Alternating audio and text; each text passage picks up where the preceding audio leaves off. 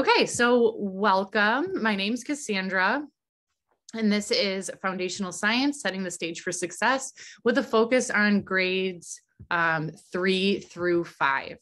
Sorry, I'm just kind of moving the participant thing around. So what we're going to talk about in this session is kind of the non-content science stuff that we do in the classroom and that we kind of want to focus on specifically for grades 3 through 5. Oops. So a little bit about me. My name is Cassandra Armstrong. I'm a curriculum writer and professional development specialist at IMSA, just like all of the other presenters today. My personal kind of interests and focus are on K-12 STEAM learning. I was a high school science teacher before I came to IMSA in the city of Chicago. And I taught for a couple of years in Michigan as well before I moved to Chicago.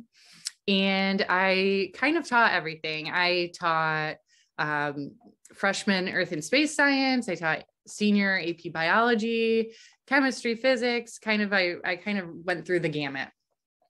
I also want to apologize for my couch backdrop. We had a fridge delivery situation this morning that no one was expecting. So I'm in my son's bedroom. But yeah, so that is kind of a little bit about me. When I first came to IMSA, I started working on specifically 3rd to 5th grade NGSS stuff. So this is kind of near and dear to my heart at IMSA. I recently finished working on a preschool STEAM curriculum. And I'm excited to kind of move back into some middle school, high school stuff. So yeah, K-12 STEAM, specifically science, is kind of my passion. So some objectives for this session, we're going to look at the 3 dimensions of science as they apply to the next gen science standards. If you've heard of the phrase 3-dimensional learning, basically the next gen science standards have taken these 3 kind of big parts of science and what it means to be a scientist and put them into these 3 different dimensions and then created the next gen science standards by kind of marrying the 3 dimensions. We're going to look at the progression of science skills and knowledge as they build from 3rd grade to 5th grade. So basically, where are students coming in at 3rd grade and what kind of skills should they have when they leave 5th grade? And then we're going to work collaboratively on some Jamboards to identify ways to provide learners with opportunities to build a strong foundation in science and STEAM. So again, what are our students coming in with? What are they leaving with in that 3 to 5 span?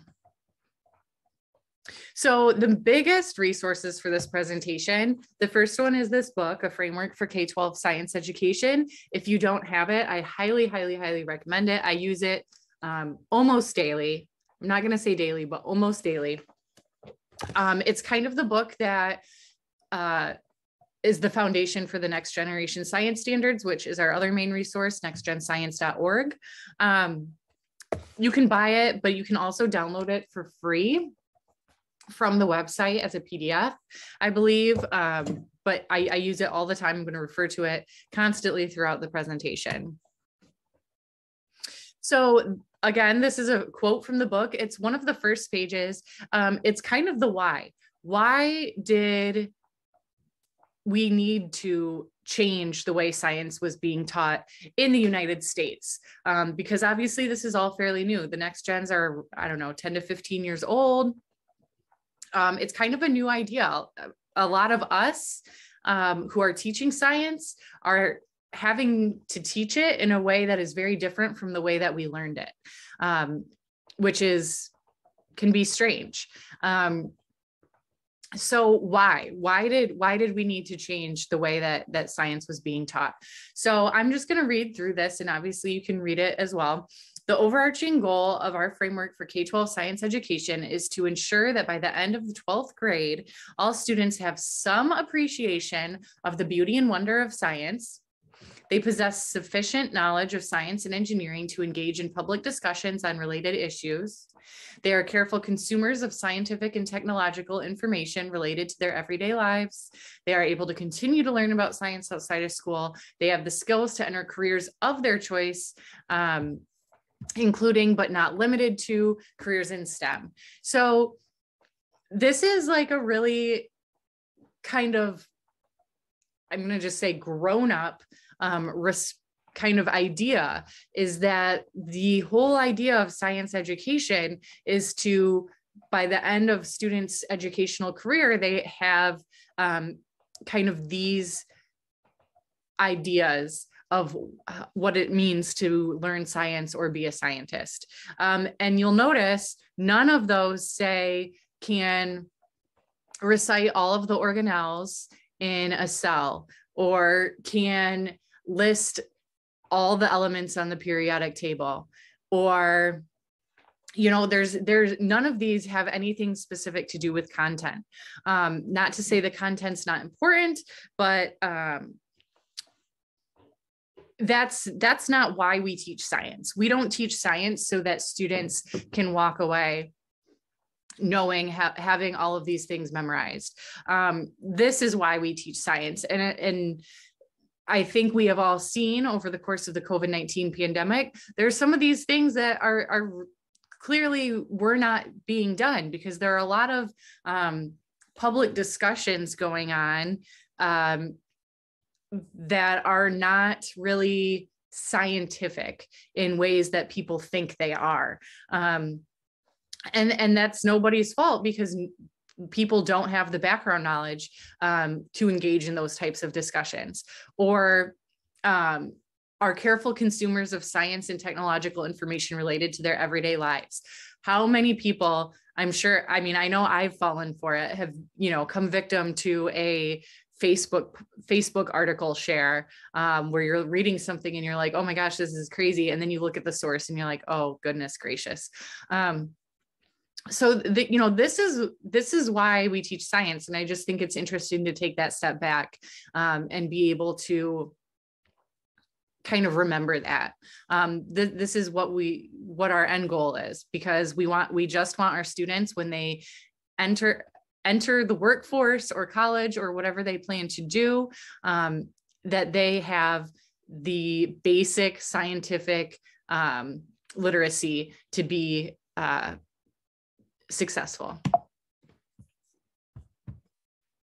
So kind of going the other way, then what are our guiding principles? So as we learn science, what were the main ideas that kind of shaped the next gen science standards, the science and engineering practices, the cross-cutting concepts, and the disciplinary core ideas? So the first one is that children are born investigators. And that is just so true. And I always kind of would say that, like, yeah, kids ask a lot of questions. Kids are really curious. But I have a 2.5-year-old and a 5-month-old, and it's kind of like I had to see it to really believe it. They are both so curious. You know, my 5-month-old just stares at everything that's new to her. It was nice out here a couple nights ago, and we went on a walk, and it was our first time kind of going on a walk where we carried her outside of a stroller, and her head was just like all over the place, so curious about this, you know, world around her. And then, yeah, so it's just this idea that, you know, children are born with this curiosity and this, you know, want to know more about the world around them. But then as they enter school, and, you know, this is, again, no one's fault, it's just the way it was always been done. And even as parents, you know, we start to hammer into our students and our kids this idea of right versus wrong. And what that ends up doing is making our kids not want to embrace that natural curiosity and that born investigator kind of inherent thing, because they're so afraid of being wrong that they would rather not try and just wait to learn the right answer or wait to be told the right answer than take risks. And that is, I don't know, this might be a bold statement and I should probably think about it before I say it, but I think that might be the number one issue in science education right now, is that our children, our kids, our students are afraid of being wrong. And that really affects their then willingness to take chances and everything like that, which, you know, scientists are wrong all the time. So you have to be, you know, ready to be wrong if you want to be a scientist or an engineer. Failing is like 90% of the job. But it's having, you know, being able to take risks and all of those things, sorry. So yeah, in the chat, Krista said, I see that daily. Yeah. I mean, it was like the most discouraging part of being in the classroom, I think, is just my students' complete unwillingness to try for fear of failure. So part of the NGSSs and all of this is we want to embrace that born investigator quality in our students and not, you know, beat it out of them with this right versus wrong ideology. Yes, but fail, first attempt in learning. I love that. Because yeah, I mean, students are just so afraid of being wrong. So then the next guiding principle is that we have a focus on core ideas and practices. So basically, there are these practices, these science and engineering practices that all scientists and engineers do. It's kind of like, I think of it as like an upgraded scientific method. We ask questions, we design investigations, we do all of these things as scientists, but a lot of times that doesn't cross over to the classroom. We just tell our students, here's the science, here's your vocab, here's your, you know, diagram to label, things like that, which is the core ideas part, but we're not getting to the practices. So we want our students not just to be learning science, but we want them to be doing science. The next idea is that understanding develops over time. So this is kind of one of the fundamental ideas that we're going to be looking at today. So this is specific for a 3 to 5 grade band. But I also did this presentation right before this for 6-8, and I will be doing it this afternoon for K2. And so if you can feel free to look at the resources for either. But if you look at the downloadable materials for this session, you will see the diagrams of what we're going to work on for all the grade bands. So you will see it, and I'll show you all what that is, what I mean by that in a minute. But basically, it's this idea that ask questions. So the first science and engineering practice is ask questions and define problems. A kindergartner can ask a really valid scientific question. So can a 12th grader. A kindergartner's question is going to look different from a 12th grader's, but it's still that same idea. So if a student makes it to high school without ever having asked a scientific question, we have failed this idea that we're trying to develop these understanding of these things over time. So that's why what we're going to look at today are some of the, like almost like a checklist, some of the goals by the end of 5th grade. You know, when students come in at 3rd grade and when they leave at 5th grade, these are the kind of the skills and the things that they should be doing in the classroom. Let me check the chat really quick. Oh yeah, some of the adults with some of the best intentions can cause some of the, you know, biggest impacts in learning, because the adults will see a student going off in the wrong direction and they think they're being so helpful by being like, oh no, no, no, no, don't do it like that, do it like this. And they're excited because they're helping, and things like that. But it's, that's is being detrimental because you're telling them they're wrong. I had what's it called? I'm blanking on the word, like a teaching assistant, parapro, thank goodness. A para who constantly was doing that, like correcting the kids or showing them how to do something. And I'm like, no, you got to let them do it on their own. Like, I know you know how to do it. I want them to know how to do it. So yeah, I love that. It's okay to not be polished. Yeah, I really like that because you're doing this for the first time. It's not going to be perfect. Perfect. So then the next one says science and engineering require both knowledge and practice. That kind of goes back to the second one. You can't have one without the other. You can, memorize all the science facts in the world and not be a scientist because you have no idea how to run an experiment or analyze data or argue from evidence. But if you don't know any of the content, but you can, have a really good argument, that's not going to be as helpful if you don't know what you're arguing about. And then the last two are where you personally come in. So one of the main ideas of the next gens is to connect to students' interests and experiences. So basically, this is where you get to use your knowledge of your students to make the next gen standards your own.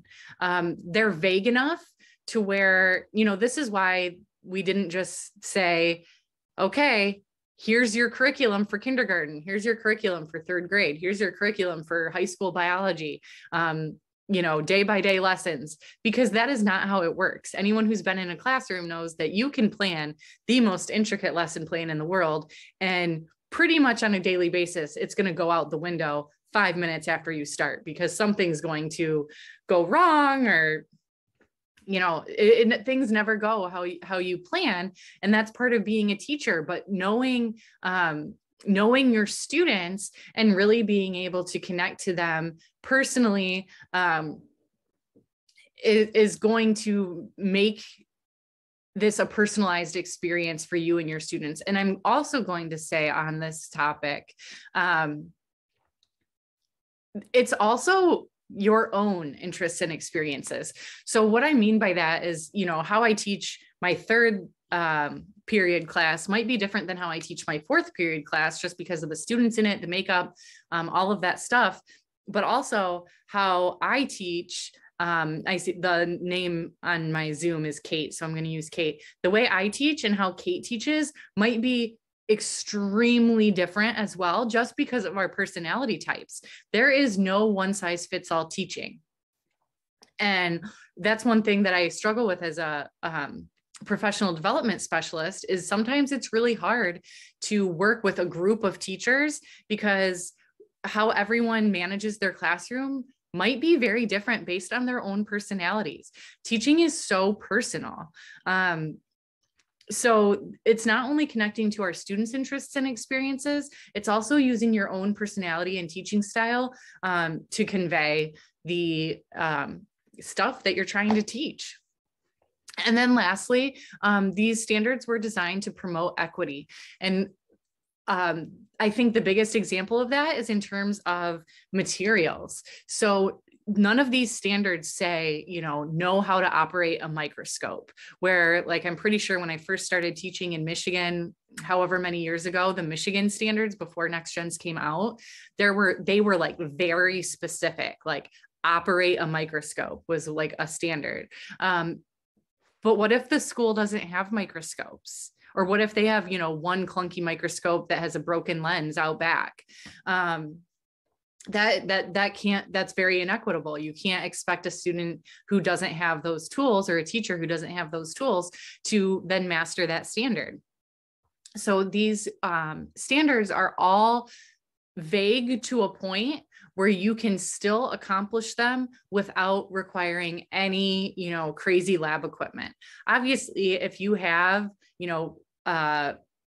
some microscopes for, this is 3rd to 5th grade, you might not be using, advanced microscopes, but if you have like some hand lenses to enhance your students' experience in learning about something, then use them. That's fantastic. So it's not saying you can't use this, any kind of advanced technology, or if you have smart boards that you can use for data, or, because of COVID, there's all these crazy like virtual things now. If you have it, use it. Anything you can use to enhance is great. But these things all can be accomplished without anything, super advanced. Whoops. So kind of going off of that, these are our 3 dimensions. We have our disciplinary core ideas, which is our content. That's our stuff.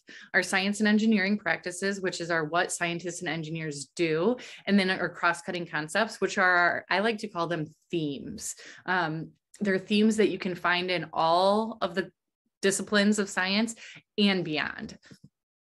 So our science and engineering practices, like I said before, this is kind of like our enhanced scientific method. And anytime there's an and, it's science, then engineering. So scientists ask questions, engineers define problems. And that's something that you can talk with your students. If you're doing a scientific investigation, you're going to need a scientific question. If you're doing an engineering design challenge, you're going to need to define the problem that challenge is trying to solve. Even if it's something like a Rube Goldberg experiment, Rube Goldberg's designs are complex designs to solve simple problems. So maybe the problem is we need to get the ball in the cup. That is an engineering problem right there. Scientists and engineers develop and use models all the time. Things that are too big or too small to see, within the walls of your classroom, probably you will use a model for. Engineers build prototypes, which is a model. Planning and carrying out investigations. Again, that's kind of that whole method of try it, test, refine. We always need to analyze and interpret data, whether it's mathematical data, quantitative data, qualitative data. In engineering design, that's going to be essentially, did it work, did it not? Using mathematics, my math teacher friends don't particularly enjoy when I say this, but I used to tell all of my science students, the reason we learn math is so that you can succeed in science. You learn all of these things in math that is also kind of like what we've been talking about here. Like, when am I ever going to use this? Well, I can pretty much tell you where you're going to use all your math stuff in science. And we can kind of come back to that in a little bit too. Constructing explanations and designing solutions. So that's kind of our end goal, which relates directly to engaging an argument from evidence. Again, this is something that can be done in kindergarten. A kindergartner can say, I think X because I saw Y. Now, when a 12th grader is doing it, it's going to look different, but it is possible to start in kindergarten through 2nd grade, build in 3-5, build in 6-8, to like kind of the final, build in 9-12. And then obtaining, evaluating, and communicating information. Science is fantastic, but if people didn't share their science, then we would all be in the dark. Yeah. Our disciplinary core ideas, we have our main 3 kind of science worlds, our physical sciences, our life sciences, and our earth and space sciences. And then we have engineering and technology kind of lumped together as well. And then our cross-cutting concepts, like I said, these are themes. The first one is patterns.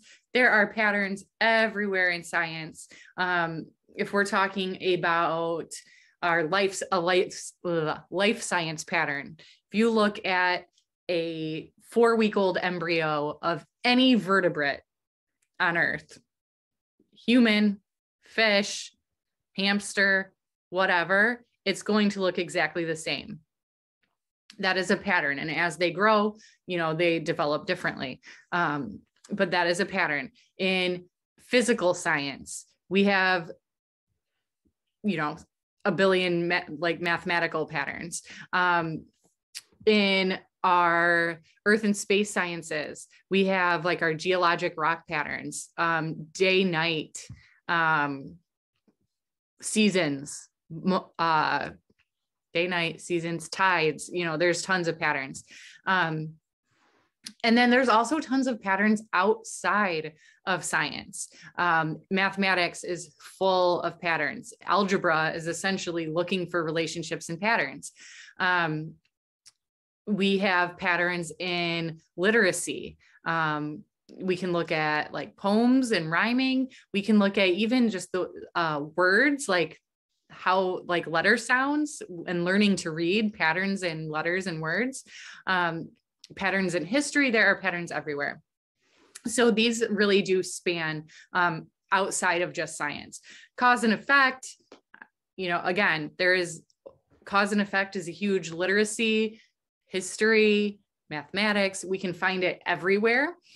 Scale, proportion, and quantity relates really strongly to mathematics as well. Systems and system models. Energy and matter, structure and function, stability and change. These are all of our cross-cutting concepts or our themes. So what we're going to do now is take a closer look at both our science and engineering practices and then our cross-cutting concepts. So I keep pushing the arrow and it doesn't go. So our first kind of collaborative activity is going to be to look at the science and engineering practices. So we are going to do this on a Jamboard. If you've never used Jamboard, it's pretty intuitive, but obviously throw questions in the chat if you have them. So I'm going to open the Jamboard and send you the link in the chat, but then I will come back to this, this page so that you can see the kind of sticky note key that I've made. Let me make sure before, yes, anyone, okay. So this is what the Jamboard looks like, and let me send it in the chat.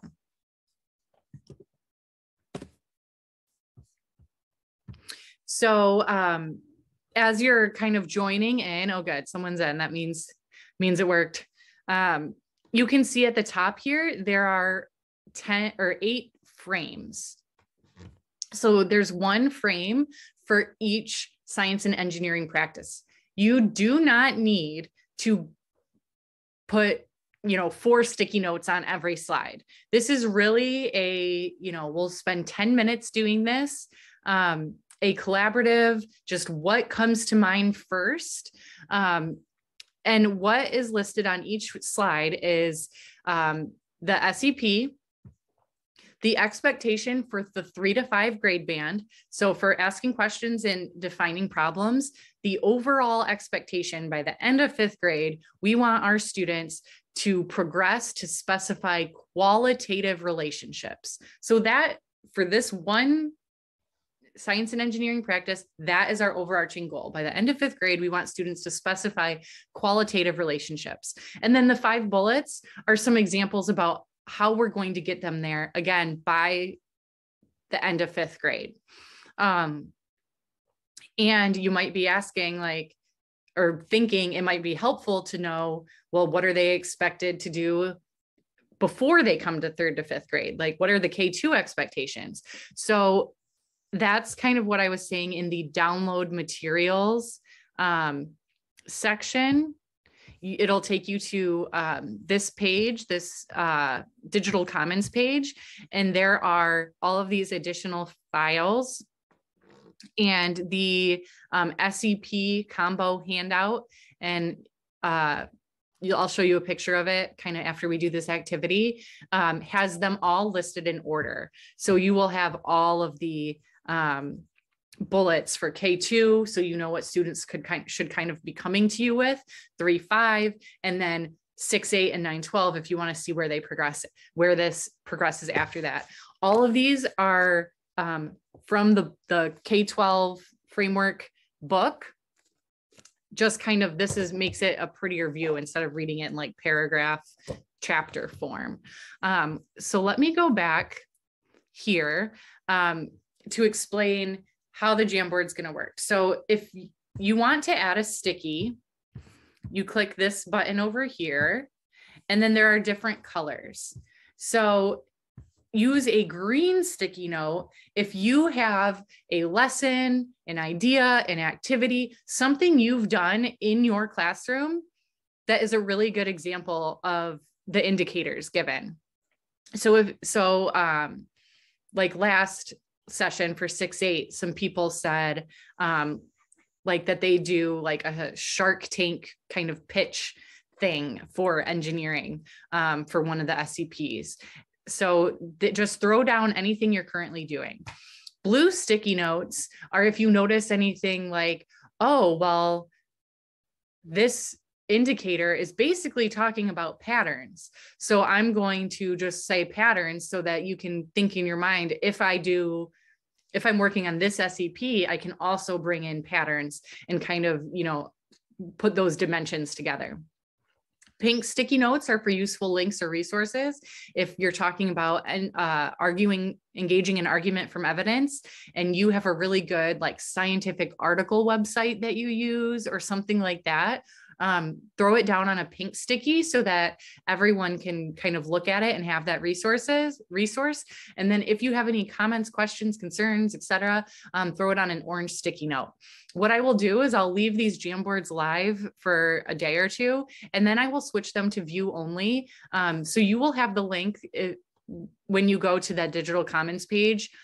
You have the presentation, and if you just click the Jamboard image, you will have access to the view only file of that. If you want to come back and be like, oh, what did people do? I really want to work on mathematics and computational thinking. What did people do for that?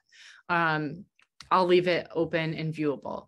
So I'm going to go ahead and stop talking and give you guys about 10 minutes to just kind of throw stuff on and collaborate.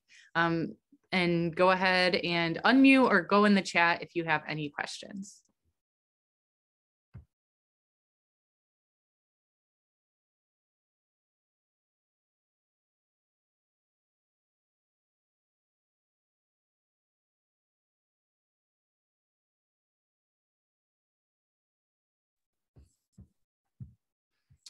Okay, so looking through,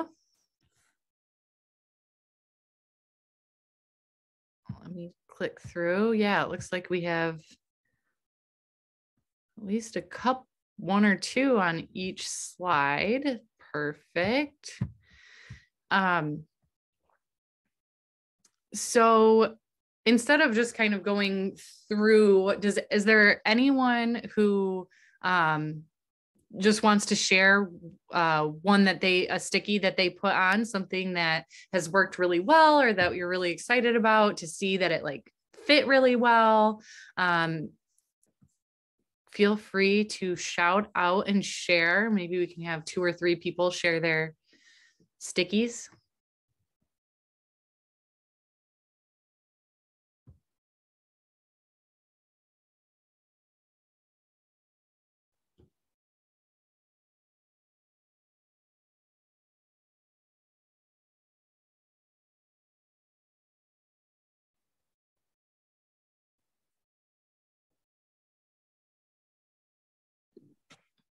In my class, we've been working on, or actually in the school, we have like a life science unit where each grade kind of works with, we all work with like a bean seed, and they're all doing different investigations with it.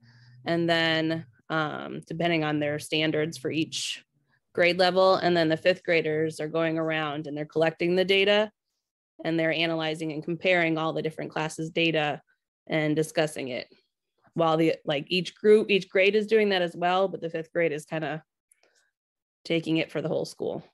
Cool. So it's like a really collaborative, like per grade level thing, which it's interesting that you say that, because a couple of my colleagues and I were talking, there's a because we obviously talk a lot about integrative teaching, like, you know, science and math teachers working together, or like science and English teachers working together on a unit, you know, things like that. But it is a really interesting model if you look at schools that put grade bands together, whereas, you know, a third grader might be working with a fifth grader on something. And obviously there are some pitfalls there, but just some of the really cool stuff that can come out of that. So yeah, I love that you guys do that. Anyone else? I'm seeing some cool stuff on the developing and using models page.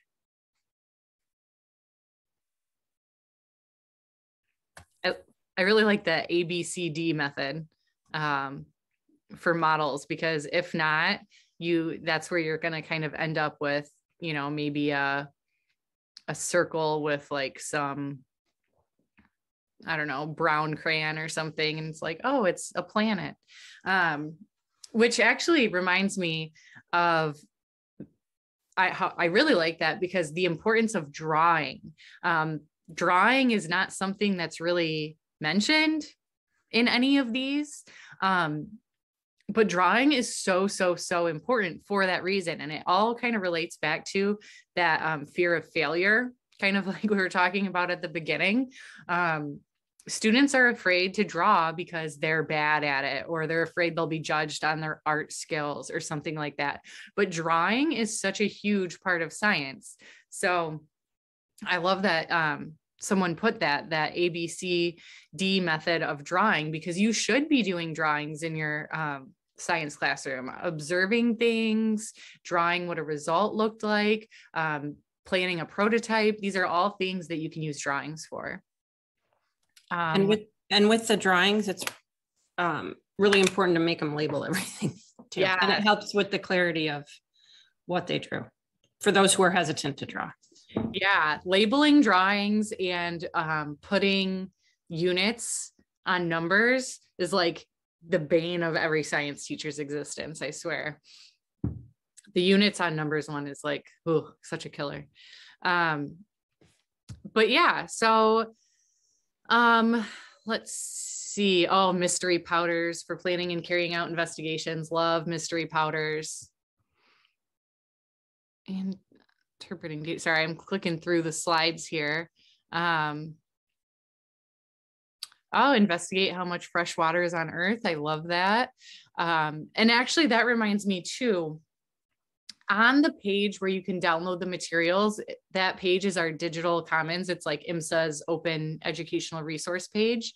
If you kind of click out of the IMSAtute Day stuff, there's all sorts of other downloadable things on our digital common page. You can search, there's a search bar on the side. If you search NGSS, we have a suite of NGSS lessons that was paid for by a grant that we wrote for K through 5. So there are 3rd, 4th, and 5th grade lessons, about 8 lessons per grade level that have, you know, really cool, fun, 3-dimensional activities that are linked to specific standards. And there is a mystery powder one. That's what made me think of that. And I can send at the end of the presentation, I can send that in the chat as well, a link directly to the lesson page. Yeah, collaborating with math teachers for the math one. Perfect. Oh, a magnetic racetrack. Yeah, these are some really cool ideas. And I've actually, because I've never taught 3rd, like K5, I've been in a middle school and I've spent most of my time in high school. It is really interesting to see these too. Great. So are there any, before I move on, any questions, anything about that, the SEP kind of section?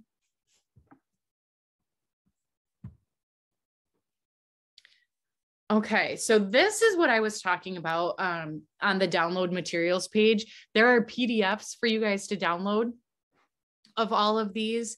So there's some for the disciplinary core ideas, which again is that content. There's one for each content level, physical, life, earth and space, and then engineering. There's a downloadable. So there's 4 DCI ones. There's the SEP one, and then there's the cross-cutting concepts one. There's also a downloadable for you guys for bookmarks if you want to print off and just, you know, share with your other teachers these bookmarks that have everything kind of listed out for the NGSS. But the middle one on this image is your science and engineering one. And you can see they all go by grade band. So like I said, if you want to know what the K2 expectations are for asking questions and defining problems, they are there in that downloadable right next to the 3.5. So you can kind of, you know, if you're in a K5 school, you could work with the K2 teachers to make sure, you know, there's like, they're working on those items so that when your students come into 3rd grade, they have mastered those. You know, it looks like for asking questions, there's 3 bullet points, so that you are prepared in 3.5 to work on the 5 kind of big ideas of asking questions and defining problems. So you have access to all of these progression guides. The bullets on these are right where I got the Jamboard stuff. And again, how I made these documents was just information straight from this book. But I just like these because I don't know, it's again, easier than reading a whole chapter on it. It's just kind of flipping through this guide. So now we're going to do the exact same thing with the cross-cutting concepts. So 5 to 10 minutes. The only difference here is that you are going to the blue sticky notes instead of listing other, like, now I can't remember what it was before. I think it was listing other ideas. You're going to use the blue sticky notes to list non-science ways students might learn these things. So like the first cross-cutting concept is patterns. Where might your students be working on patterns outside of science that you could then maybe kind of link with your science class? So let me go ahead and make sure my sharing is good. Yes. Let me send this in the chat.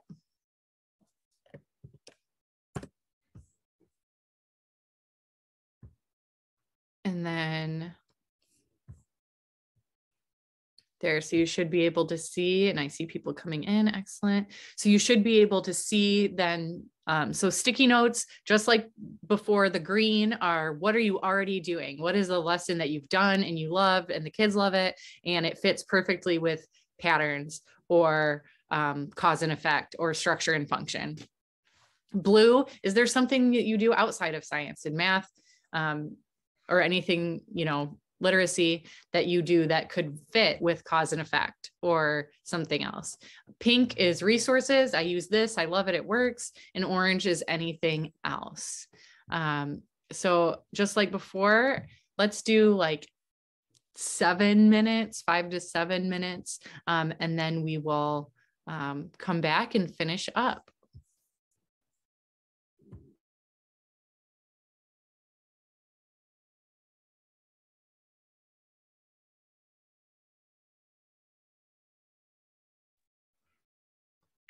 As everyone is contributing to the Jamboard, I've just sent in the chat the link to those model NGSS lessons. So again, you might be able to use them, you might not, but there's K through 5, like 8 or 9 lessons for each grade band that are just kind of some cool, fun lessons that really embrace 3-dimensional learning. So that being said, we can debrief a little bit on this one. I know it's not a ton of time, but like I said, I will leave these Jamboards open if you think of something and you want to come back and throw a sticky note on. And then after a couple of days, I'll make them view only, just so that it's a resource. And when you go to the Digital Commons page, like on the IMSAtute Day website, download session materials, it'll take you to Digital Commons. There's a PDF version of the presentation, and the Jamboard like logo is the link. So even if you don't save it, you would be able to access it that way. if you are really just interested in coming back and seeing some of the stuff that all of us have written on here. I see someone put a game on patterns. I'm excited to check that out later. I love a good game.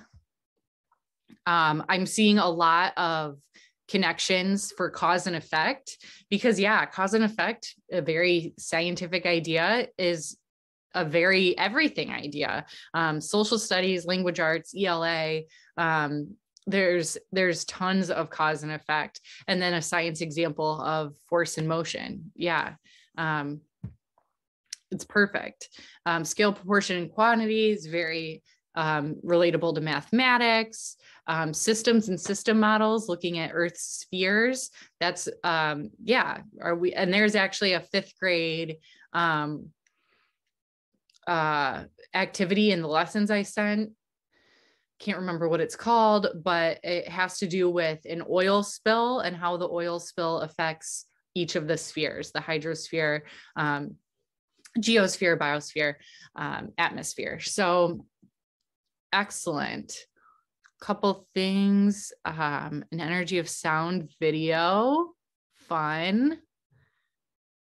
Structure and function is like my favorite cross-cutting concept, maybe behind patterns. I like patterns too, but I just love structure and function because it's such a simple concept. Like my 2-year-old knows that, you know, he needs to use a spoon to eat his cereal, because if he uses a fork, the milk will fall through. And if he uses a knife, he, you know, all these other things. So it's such a simple concept, but it's like the building block for so many things.